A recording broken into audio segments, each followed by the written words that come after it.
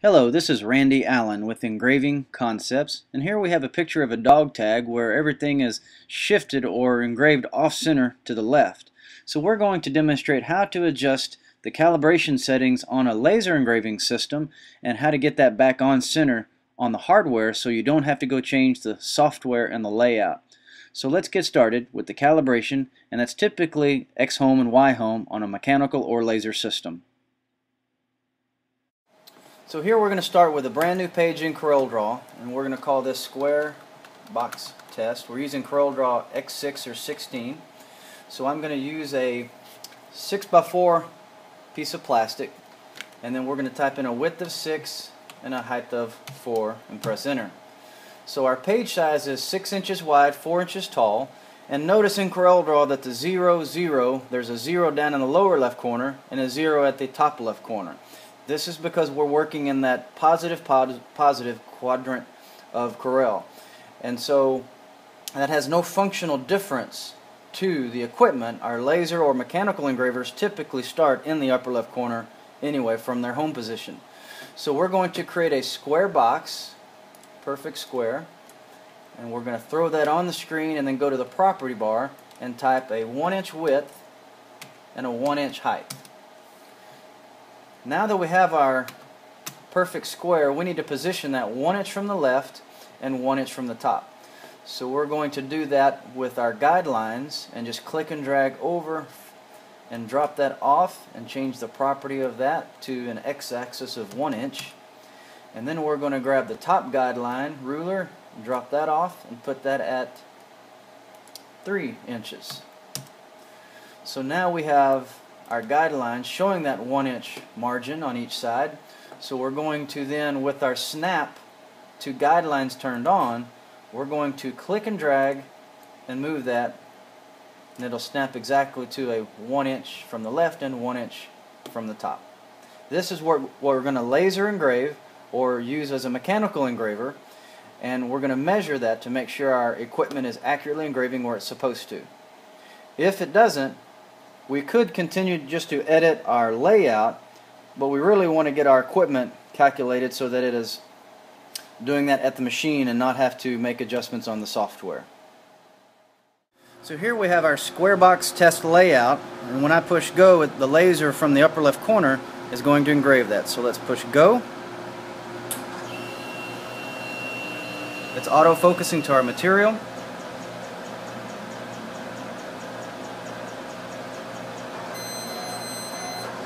Notice we're not going to use enough power on our laser to cut all the way through the plastic. We just need enough to show the mark. So now that we have our first box engraved or marked, we're going to take a set of calipers, preferably these digital calipers over a ruler, and we're going to measure from the left edge of our page to see what kind of measurement we have there.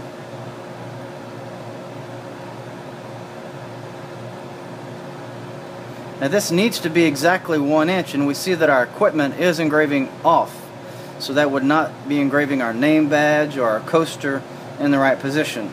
So instead of making the adjustments to the layout every time, we're going to change a calibration setting on our equipment.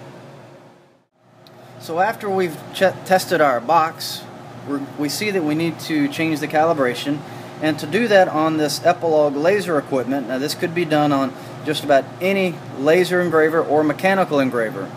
On a piece of equipment there's typically a set of values called X home or Y home, and to get there on this particular model we're going to push the configuration button and scroll to that first value called X home. Now not every machine will have the same value here. It could be a positive number or negative number, but when you first boot up your equipment it uses these numbers to calibrate from where it's going to begin the engraving. So these numbers need to be adjusted up or down to calibrate correctly from the upper left corner. We have one for X home and we have one for Y home. Notice they're completely different. So each machine will be a different value and need to be adjusted. On this particular model, every time we do an up or down, that is moving that 1/1000th of an inch. So we see that our measurement or our calibration on our equipment is 64 thousandths off. So the way that we would adjust that on this particular model is going to our X home value and increasing this to 64 points. We would do that here, making those adjustments, pushing go, and that would save that to the firmware of just about any model of machine. Also understand that as you make adjustments to these numbers, it might actually run out of room. That's not typical, rare is the case, but if you run out of calibration room on the value, then on most models you have the ability to make adjustments to your rulers. This particular ruler has a Allen screw that you can make adjustments to and move the rulers up or down so that you get a 1 inch from the left and 1 inch from the top. So we're pushing go on our job, and we're going to position that in a different piece of material. Let it autofocus.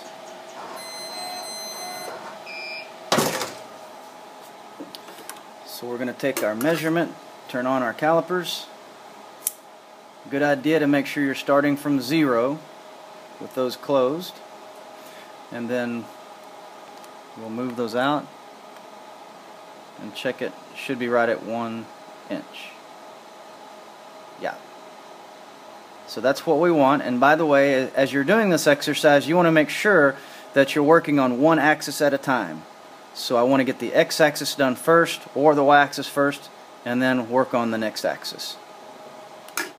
So to conclude, I'd like to point you to a couple of different websites. One is engravingconcepts.com, where you can find more information about us and how we might be able to help. Furthermore, epiloglaser.com has at the top of their webpage a tech support tab.